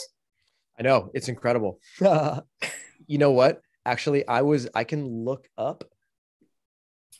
I have it stored on my computer. Do you happen to know what your omega-3 status was, or your omega-6 to omega-3 ratio? I'm gonna look it up. I don't have it memorized. I just know it's really good, but I'm gonna try to look it up while you are answering the next question, if you don't mind. Yeah, go for it. And it is from Glendo. How do you do this with kidney failure? Oh, with kidney failure, it's one of my favorite questions. Okay, before we get there, let me just share my screen with you guys real quick. I'm gonna pull up my Omega Quant results. Okay, so you can see right here, name, Cyrus Khambatta, born October 2nd, 1980. This test was done in 2018, so that was like 3 years ago. All right, so here's what it says. My omega-3 index right here is considered 7.11%, okay? So even though it says that it's in the yellow range and desirable is 8 to 12, the truth is that the majority of the American population is down here below 4%, okay? So most people are hovering with an omega-3 index of like, 2, 2.5, 3% or something like that. And to get an omega-3 index of 7.11% is actually quite high, even though it claims that it's in the yellow. So I took these results and I sent them over to Dr. Rick Dina. And I also sent them over to Dr. Joel Furman. And I was like, hey, could you guys interpret this for me? And both of them were like, whoa, this is a really, really good result. Okay, so that's the first thing. Secondarily, if you take a look at this omega-6 to omega-3 ratio right here, oops, sorry about that. This omega-6 to omega-3 ratio, what you want is an omega-3 to 6 to 3 ratio of somewhere between 3 and 5. And what this indicates is that the fatty acid distribution within your food is in the anti-inflammatory state. If the omega-6 to omega-3 ratio is higher up here into like 9, 10, 15, 20 to 1, this indicates that there's a significant amount of inflammation inside of your vasculature. So if your result is high, you want to get it down here. And what this shows is that by eating a low-fat plant-based whole food diet, I was able to lower my ratio to a 3.3, which is considered quite good. Again, this is another indicator of inflammation. The lower the number here, the lower your arachidonic acid to eicosapentaenoic acid is, the better. Again, I'm at an 8.3, which is in the desirable range. Now, if you take a look at Robbie's results, his is even better. He had a higher omega-3 status right here. So he's more in the green than I was, which is awesome. And his omega-6 to omega-3 ratio is even lower. So he's even more anti-inflammatory than I am. And his AA to EPA ratio is even lower than mine, right? So by both accounts, Robbie is in a highly anti-inflammatory state, as am I. And neither one of us, here's the kicker. Robbie and I are not sitting there eating lots of nuts and seeds. We're not taking omega-3 supplements. We're not eating fish oil. We're literally just eating lots of fruits and vegetables. And by doing so, our omega-3 status is actually better than we had anticipated. Yep. I just put mine in the chat. I didn't know how else to get it to you because it's not on a slide. So you could take a look at mine and tell me what you think. And I'll be happy to post it in this chat as well. Okay. Let's see here. So your omega-3, let me read this here. Okay. Your omega-3 index is, where does it even say your omega-3 index? I would have gotten it to you in advance if my omega-3 index, is that 4.1? Is that it? Is that your omega-3 index is 4.0. Okay. So that's good. That's actually what you're looking for, is an omega-3 index of 4 or greater. So you're basically right on the threshold. It's 4.1, it says. 4.1. Okay, perfect. Okay. Then your omega-6 to omega-3 ratio. That's maybe the one that's 4.1. It says my risk is low. Oh, it's 4% for my index and 4.1 for the 3 to 6. And then it has EPA, arachidonic acid, EPA, and DHA on this one. Yeah. So you're very similar to us in that your omega-6 to omega-3 ratio is very low. It's in a 4.1 range, which is actually good. Because again, you don't want it hanging out in the 10 to 15 range. You want it as close to 3 to 5 as possible. So you're right smack dab in the middle. And then your omega-3 status is a 4.0, which is, so you're in an anti-inflammatory vascular state, which is great. It's awesome to see. This is such cool stuff. Let's see. Matt says, has Cyrus ever had more body fat than he wanted? Have I ever had more body fat? So the answer is no. I'm sort of like a genetic, whatever you want to call it. I'm an ectomorph, which means that my body, the sort of like, what's the word I'm looking for? I tend to be very low fat. I tend to be, have a very high metabolism. And I tend to be the type of person that I can just like, I can eat thousands and thousands and thousands and thousands of calories, and it just doesn't ever seem to like show up on my body. For people like me, it's actually very hard to gain weight. It's extremely hard to gain weight. So I'm sort of like at my biological set point, and like, it's challenging for me to go any higher than that. I was curious. So I went and I had my body fat measured. And they did it in a hydrostatic situation, which means that they basically put you into a tank of water and you lie flat, and then you have to exhale all of the air out of your body and keep exhaling and exhaling and exhaling. And at the moment you have no more air, you continue to exhale until they can get an accurate measurement for you in underwater 100% with zero or as little air inside of you as possible. And then they use that body weight and they compare it against your body weight on land, and they come up with a calculation of what your body fat percentage is. And when I got that calculation done, which is considered the most accurate calculation, my body fat percentage, well, actually, let me get in the chat box. You tell me, what do you think my body fat percentage was? Okay. You don't want me to say it. Okay. I'll tell you guys what it is in a second, but I'm curious what people think. Come on, chat box. Let's see, chat. I'm going to guess this. You see that? Okay. So Chef AJ thinks that my body fat percentage was 11%. Okay. Good guess. Okay. Are there any other guesses coming in the chat box here? Guys, you want to guess? 10%, 5% from Lauren, 3% from Regina, 2.5% from Lee, 8% from Cassandra, 7% from Gina and Arlene, 10% from Nancy. Okay. 12%. So we're looking at like anywhere from like 2 all the way upwards of 10, 2 to 11. Yeah, 2 to 11. 2 to 12 is what we're seeing right now. 2 to 12. I suspected that my body fat percentage was going to be like 7 to 8%. It was 3.8%. Oh, yeah. I mean, I literally looked at the guy who was doing the measurements and I was like, should I be concerned? I was like 3.8. That's really low. And he was like, no, you're fine. He's like, when your body fat percentage goes too low, if you are feeling it inside of your joints, that's when your synovial fluid, the like lubricant inside of your joints, is too low. If you're not feeling that, then you're totally fine. You're just a lean individual, and you should celebrate that. And I was like, great, sounds like a plan. Oh my God, that's incredible. But you're also very muscular too. It's not like you're just, It's all the steroids I'm injecting on a daily basis. All the animal products you're eating, right? All the animal products. So Anna asked this question, and I get this a lot. And even though I had Dr. McDougall on today, and he talks about this a lot, she says, "Well, if you don't eat nuts, seeds, and avocado, where do you get your fat from?" And I think people don't realize there's fat in pretty much everything. Yeah, there's fat all over the place. I mean, here's an example. I eat garbanzo beans. I like garbanzo beans. I just really enjoy them. Okay. Go take a look at the amount of fat that's in garbanzo beans. There's a significant quantity of them. Okay. If you consume oatmeal, there's a lot of fat in oatmeal.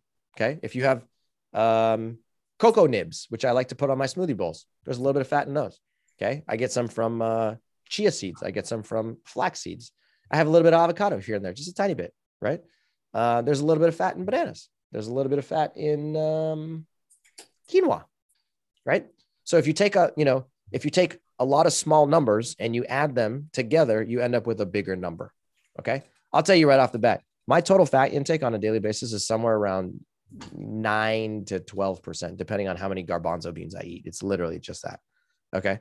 So, I'm sort of trying to maintain that optimal 10 to 15% range. And when you do that, you just eat lots of whole foods, and you don't have to necessarily worry about your fat intake being too low. You really don't. Yeah, in the same way that especially if you're eating a lot of vegetables, which both you and I and Robbie do. Well, that's not both. All three of us are eating a lot of greens. That's a true statement. I will be the first person to admit that I don't eat as many greens as I should, and I probably don't eat as many greens as you do. But the reason you're bringing that up is because you can get a significant fat content from your greens as well, right? Yeah, people don't realize, like personally, and it's so cheap. It's like 4 bunches for 99 cents at the ethnic market. That is just a very high source of these omega-3 fatty acids. Yeah, there you go. You're encouraging me to eat more greens. And every time I do it, I'm like, man, I should really eat more of these things. In summer, I'm not as good because it's just, it's been 118 and I'd rather have watermelon than steamed kale when it's 118, That's a good point. But I'm going to be filming a weight loss Wednesday today and I'm going to be making kale. So how do you like that? I love it. So Mary says, Dr. Cyrus Khambatta is awesome. Yes, he is. Thank you. So, Mari, you're awesome. The person with kidney failure, I recommend they have a consultation with a plant-based doctor like Dr. Goldhammer or one of the doctors at True North or something like that. And that's what I think would be a good idea. People are asking how you feel about caffeine and salt. Can I answer the kidney question from before? Sure. I thought you did. I'm sorry. No, it's my fault. I didn't go into it in detail. Okay. So when you have a compromised kidney, you can basically have multiple stages of chronic kidney disease. You can have what's called stage 1, stage 2, stage 3, or stage 4. So chronic kidney disease, otherwise known as CKD, kind of progresses over the course of time from 1 to 2 to 3 to 4. If you're in stage 4, you're what's called end-stage renal failure. And end-stage renal failure usually requires dialysis. And if dialysis is basically a machine that like filters your blood because your kidneys can't do it.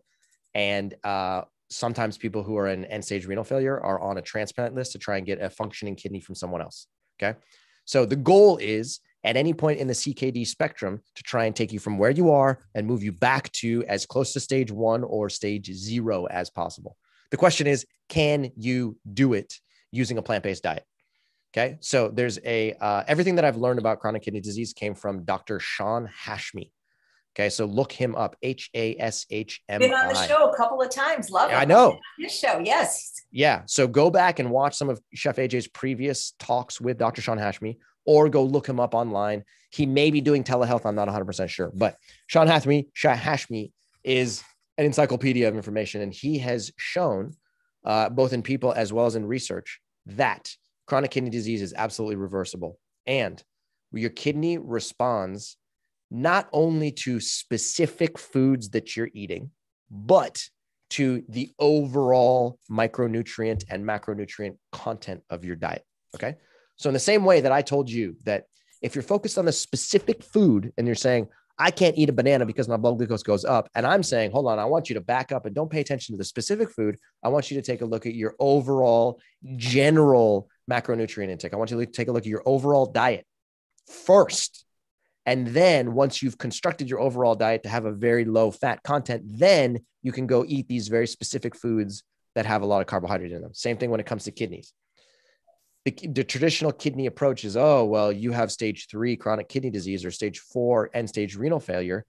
You have to limit your intake of foods that are high in sodium and potassium and phosphorus, because that's the only way that you can have that you can prevent yourself from having excess sodium or potassium or phosphorus inside of your blood. Okay. So again, if you zero in on the particular foods that are high in sodium and potassium and phosphorus, then you miss the bigger picture. The bigger picture is, why are my kidneys not working? And part of the reason that your kidneys can develop CKD over the course of time is because the quantity of saturated fat in your diet is too high. The quantity of pro-inflammatory protein is too high. That comes mainly from animal sources. So zoom out, take a look at your overall diet and say, okay, what's in my overall diet? How much animal protein, how much animal saturated fat is in my diet? How much micronutrients am I consuming on a daily basis? And when you can recognize that your kidney is responding to excess protein from animal sources mainly, excess saturated fat from animal sources mainly, then you have an opportunity to decrease your quantity of total protein and decrease your quantity of saturated fat. When you do that, then your kidneys all of a sudden respond by saying, hey, you know what? I'm more operational. I'm starting to become less inflammatory. And then when they do, you can start to put back in the foods that are high in sodium and potassium and phosphorus. And when you do that, all of a sudden you regain normal kidney function and you're eating a plant-based diet and the world is your oyster. Okay. So it's very important to understand that your kidneys respond to inflammation. And you have to become less inflammatory by limiting your total protein and fat intake. And when you do that, then all of a sudden your kidneys start to function once again. Where did that saying, the world is your oyster, come from? I don't know. I don't know. It's It's such a a weird bizarre saying. saying. It really is. And so one of the questions that disappeared, but I thought was interesting, is someone was saying they had two cats that were diabetic, and can they use this on animals? Cats are carnivores, but I'm wondering, Cyrus, like, there's no way to test animals in the wild for diabetes, but I'm guessing if they're in the wild, they're eating their natural diet, which is much lower in fat than commercial pet food.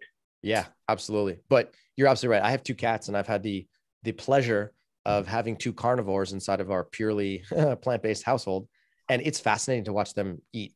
They're what's called obligate carnivores. They have to eat meat because they have a completely different digestive system and a completely different metabolic design than human beings. They're different. You can't even compare the two of us together.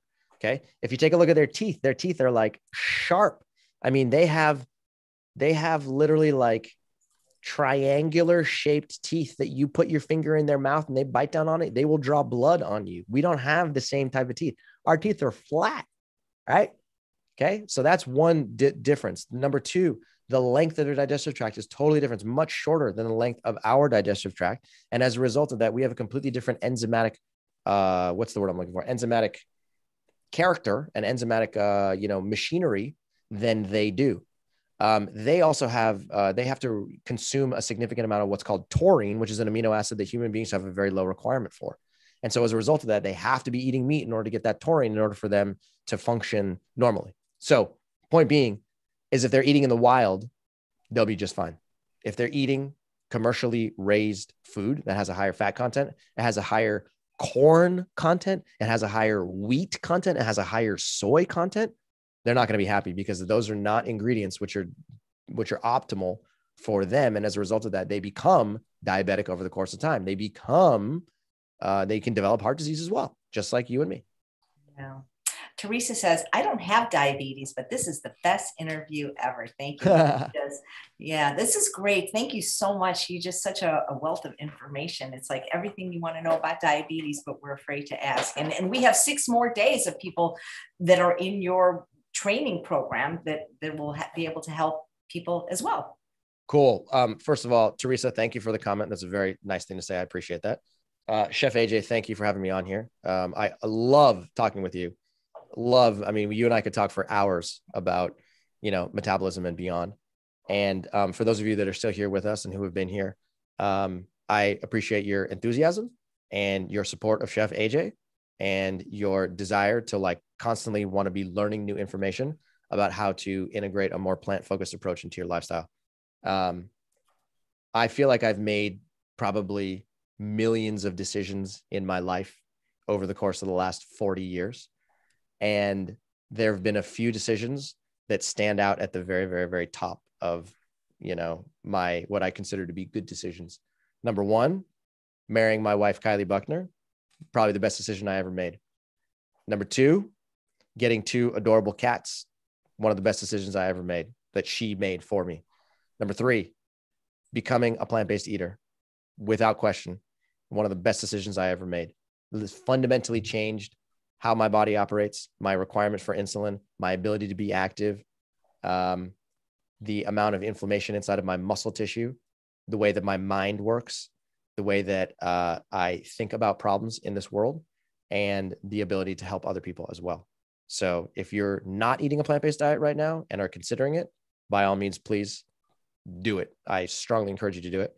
And if you are eating a plant-based diet and are always trying to find ways to optimize it, then I commend you for your approach, because plant-based nutrition in my mind is truly the gift that keeps on giving. And it never, ever, ever stops giving you good results. And, if you're considering doing it, by all means, you can absolutely do it and you can thrive. Yeah. I love what you said. We're going to have to start calling you Cyrus Buzz Lightyear. Metabolism, done. I don't know if you answered the salt question.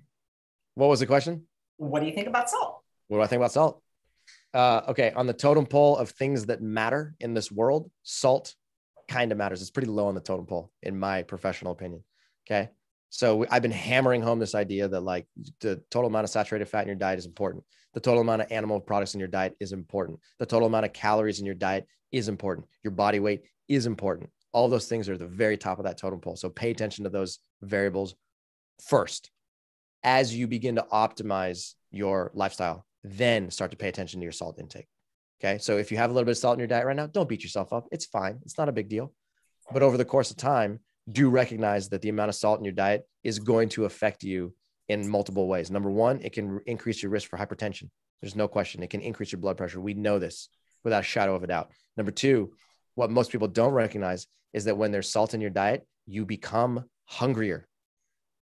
There's actually some research out of NASA that's actually demonstrated that astronauts who consume a little bit more salt in their food eat more calories. And everybody it's very costly. I can send you that article about how it contributes to passive overconsumption, 11% more calories. I find that that's the only thing that really makes me overeat is fat and salt. And if I don't eat them, I can eat whatever I want. Okay. Yeah. So you've quantified 11% of passive overconsumption of calories, and you can feel it. You've been there. I can feel it as well. Sometimes when I go out to eat and I put a little bit of salt in, or they put salt in my food, I eat it and I'm like, why do I want to eat more food? It's weird, right? It is weird. It's so weird. Like, I just can't stop eating. It's like, whoa, this, like I eat, I think this is very good. When I eat salt, whoa, this is really good. Yeah, I know. That's absolutely true. So in the general scheme of things, I don't want to say salt doesn't matter. Salt matters. Pay attention to salt, but pay attention to salt like 5th or 6th or 7th on your list of priorities, and pay attention to all the other things that we've been talking about for the last 2 hours as you're the top on your priority list. Oh, okay. I was going to let you go, but now I saw this question from type 1.5 ever been reversed if already on whole food, plant-based and dialysis and insulin? Okay. So the question is, can you reverse type 1.5 diabetes? Is that something you want to pay attention to? Here's the thing. Don't try and reverse type 1.5 diabetes. It is not doable. From everything I know, from everything I've studied, from all the people I've talked with and all the biochemistry I've gone through, type 1 and 1.5 are autoimmune flavors of diabetes. Autoimmune diabetes cannot be reversed. There's no science to back up the idea that you can reverse an autoimmune version of diabetes. If you're living with gestational diabetes or prediabetes or type 2 diabetes, you can reverse those. The goal living with type 1.5 diabetes is not to reverse it. The goal is to utilize insulin, absolutely inject insulin, but use the smallest amount of insulin necessary to consume the largest amount of carbohydrate necessary. I'll say that one more time. The goal with type 1.5, which is the same as the goal with type 1, to use the smallest amount of insulin necessary to consume the largest amount of carbohydrate possible while keeping your blood glucose nice and controlled. If you can do that, then you are optimizing your insulin sensitivity, and you are able to reduce your risk for the development of other chronic diseases as well. Great. And did you mention caffeine, where you stand? Caffeine, I'm indifferent to caffeine. I've kind of flip-flopped on both of them. We actually took a look at a lot of the research to try and determine if caffeine affects your blood glucose values. And it does. It can definitely raise your blood glucose values. But again, on the totem pole of things that matter, caffeine's way down there. It's below salt. So if you have a little bit of caffeine in your diet, it's not a big deal. I wouldn't worry about it. Also, the type of caffeine matters. The way that you filter your coffee matters. Whether you're getting caffeine from green tea or you're getting it from coffee beans matters. But again, that's a subject for a whole different talk altogether. All I'm saying right now is if you got a little bit of caffeine in your diet, don't sweat it. Don't beat yourself up. A little bit of caffeine here and there is not going to, matter significantly. And don't major in minor things. Start with the triage and start with the most important, the animal protein, the animal fat, that kind of stuff first. Always pay attention to those variables first. And then when the time is right, you can pay attention to your caffeine intake, and maybe you'll see a small difference in your blood glucose and or. Yeah. And also it depends. I always tell people do the least restrictive version of this plant-based diet that will get them the results they seek. If they have the results, then maybe they have a little more wiggle room. Everybody's going to be a little bit different. That's a great way to think about it. Do the least restrictive thing that's going to get you the maximum results. That's a brilliant way to think about it. I like Absolutely. That. And the reason salt makes you hungrier is it's a powerful appetite stimulant. And you can test this yourself, guys. Eat something that you can eat without salt, maybe some rice, for example, and notice how much you eat on a given day when you're hungry. Then put soy sauce on it. You're going to eat way more. I promise you. Experiment. I have done it. Yeah. Oh, Cyrus, you are the best. And I hope you'll come back, either you and or Robbie, the rest of the next 6 days to introduce the guests that I don't know as well. And it's just been wonderful getting to know you, being your friend. And guys, if you haven't read this New York Times bestselling book, it's a wonderful book and it's a wonderful program. And Cyrus and Robbie are wonderful people. What does he feed his cats? They're not letting you go. So I'll just sit here. I'm just telling you right now, I've got something at 4 o'clock, so I can't go more than 4. I know. I was going to say, I got something in 7 minutes and I definitely would like to eat a bunch last question. This is no matter what, the last question, because we have Robbie tomorrow. What do you feed your cats? See if they'll come up here. What do I feed my cats? There's a company based out of San Francisco called Nom Nom. And Nom Nom is awesome because they make extremely high quality cat food and dog food. And then they package it up into these little packets and then they send it to your house. And we chose to go with Nom Nom as opposed to getting food from the grocery store or actually like preparing meat in our house, because the food from the grocery store is disgusting and the meat we would prefer not to prepare in our house. So they give you these little packets. You just open the packet up and you feed it to them. It's got chicken. It's got a little bit of pumpkin in them, which is actually good for cats because it helps give a little bit of fiber for that digestive system. And then it has a couple other ingredients, which are all like culinary grade. But in addition to that, our cats love eating cauliflower and broccoli. So we'll make some cauliflower and broccoli and the two of them will run over to the kitchen and they'll sit on the countertops and they'll like wiggle their tails because they're so excited. So we put small amounts of that to mix in with the sort of like carnivorous pulp that they get from Nom Nom. And then another thing that they absolutely love too is nutritional yeast. So we'll sprinkle their food with a nutritional yeast and they will just devour anything that has nooch on it. So they're adorable. Is Num Num Nom Num Num? Like Nom. That's exactly right. Okay, that's great. Well, Thank you so much. And guys, we've got Robbie tomorrow. So if anything wasn't answered today, Robbie will show you that you can also manage your diabetes, master your diabetes, eating fruit, the whole fruit, and nothing but the whole fruit. Thank you so much, Cyrus. You rock. Thank you, Chef AJ. And thank you all for participating. This has been really fun. Okay. Come back tomorrow for day 2 of Master.